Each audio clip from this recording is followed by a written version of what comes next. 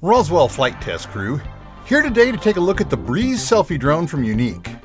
To keep up with the latest on drones, be sure to click subscribe. Yuneec's designed the Breeze specifically for first-time pilots. If that's you, welcome. Here in the United States, you're joining more than 500,000 registered drone pilots, and we're glad to have you with us. Okay, so let's see what we got. So the first thing we find is this sturdy plastic box,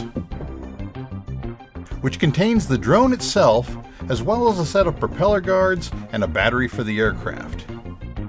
Now there's a second battery installed inside the aircraft with this little foam rubber spacer to prevent it from sliding forward and powering up the aircraft during transport. I'm going to keep this and use it myself. Taking a look at the Breeze, it is clearly a very functional design. It's plastic, but it feels very sturdy, so I'm guessing it could take some knocks.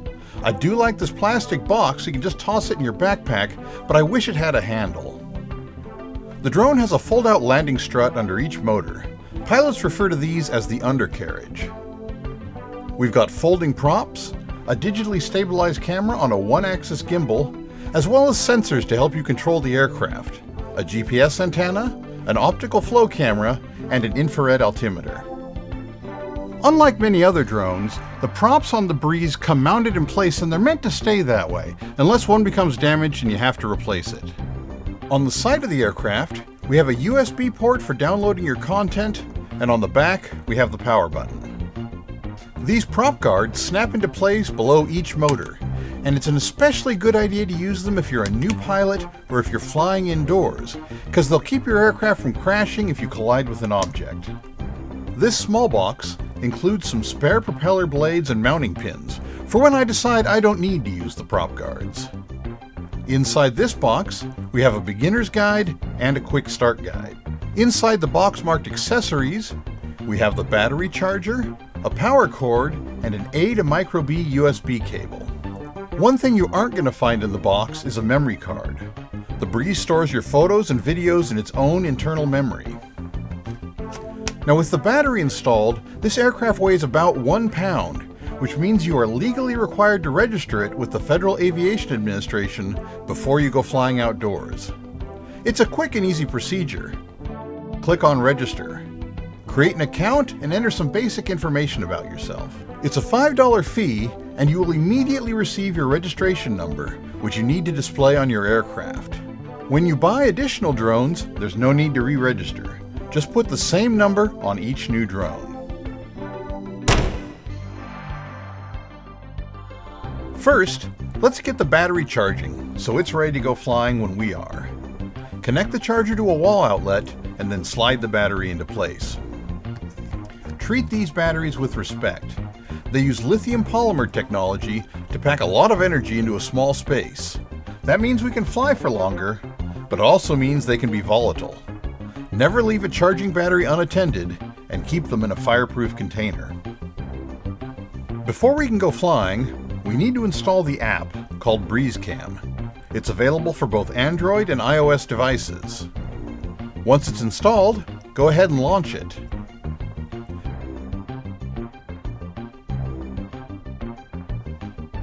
Insert a battery into the aircraft and hold down the power button to turn it on. Make sure there's nothing fragile nearby, including your fingers, in case the propellers start turning unexpectedly.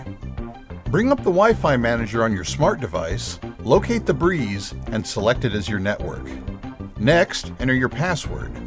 The default is 12345678990.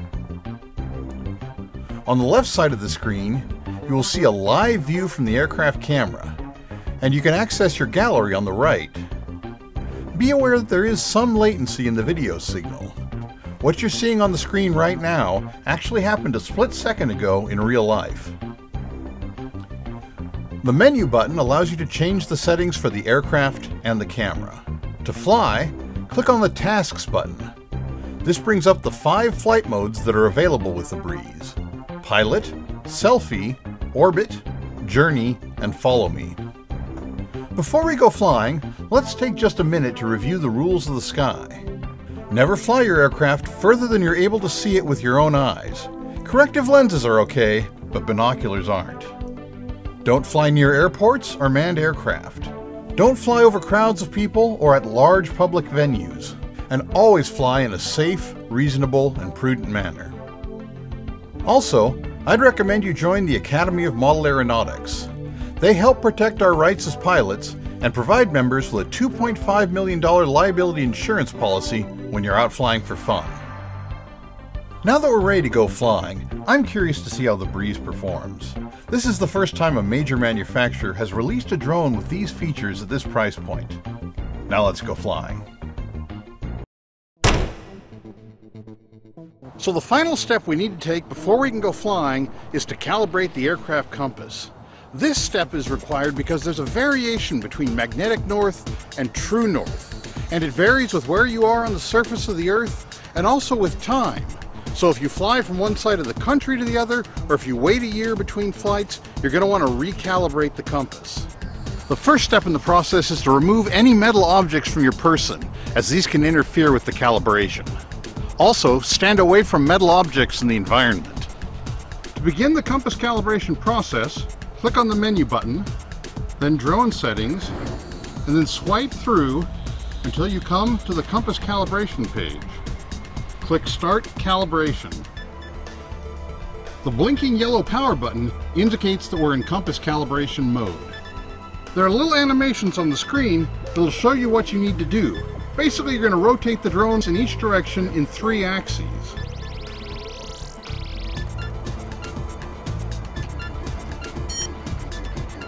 Once you hear a beep, the animation on the screen changes and you rotate the drone accordingly.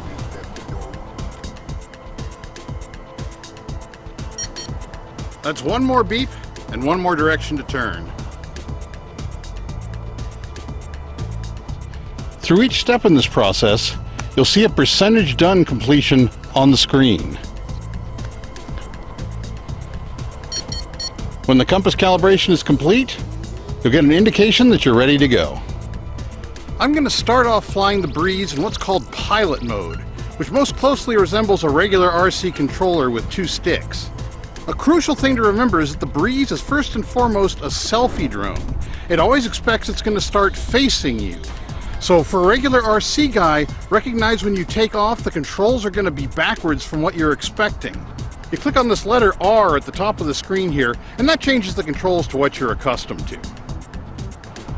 Go ahead and tap the takeoff button, then acknowledge the environment is safe to fly in, and the Breeze lifts off all on its own and hovers about 3 feet off the ground. From there, you can take control. So first impressions flying the Breeze under manual control is that this is an extremely docile aircraft. It responds very gently to control inputs. It will never be winning awards for speed.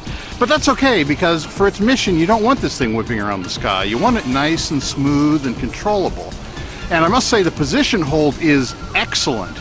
Between the GPS, the optical flow, and the infrared altimeter, it just stays exactly where you want it to stay when it's hovering. Now, as an old school RC guy, I definitely miss the tactile input that comes from using physical sticks. But the screen does put a lot of nice information right here where you need it, including the battery life and the GPS signal strength, which is very good to keep an eye on. The return to home function also seems to work extremely well. You tap to engage it, confirm, then the aircraft ascends to clear any obstacles, then nice and gently comes back to you and lands within a foot or 2 of where it took off. Pretty impressive. Now I'll show you some of the video coming off the aircraft. This is 1080p at 30 frames per second. And keep in mind that all the stabilization is done digitally.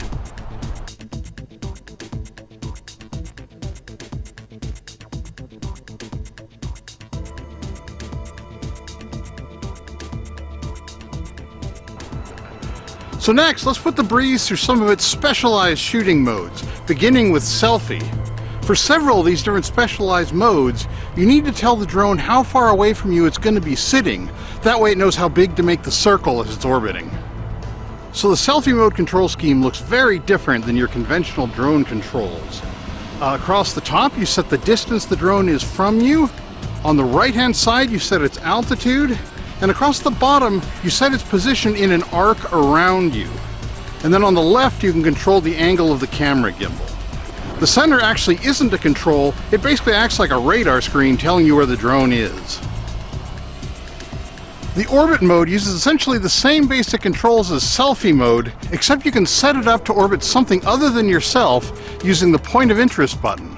Also, when you activate the camera, you can simply use one button to tell it to orbit left or orbit right. It'll do so without any further input from you.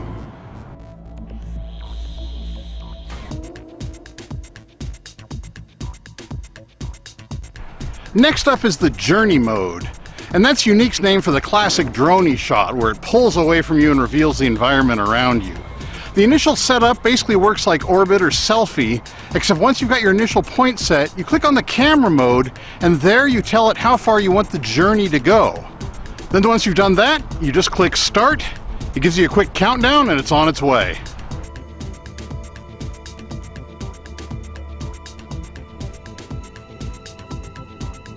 Finally, we have the classic Follow Me mode, which has been enhanced with image recognition. Now when you first launch Follow Me, it comes up with something that resembles the pilot controls, which is how you position the drone relative to the target. Then click over to the camera, and using 2 fingers define a box around the target you want to follow. Then click Go. We've got 2 flavors of Follow Me, controlled by these icons at the top of the screen. With the eyeball illuminated, the drone sits in a single location and simply tracks the target by yawing. However, if you engage the arrows, the drone will actively follow the target. Make sure it doesn't run into trees or other obstacles that might be in the environment.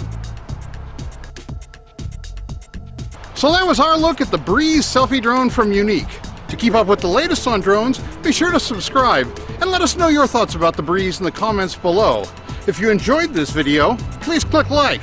Thanks for watching, and we'll see you next time. Fly safe.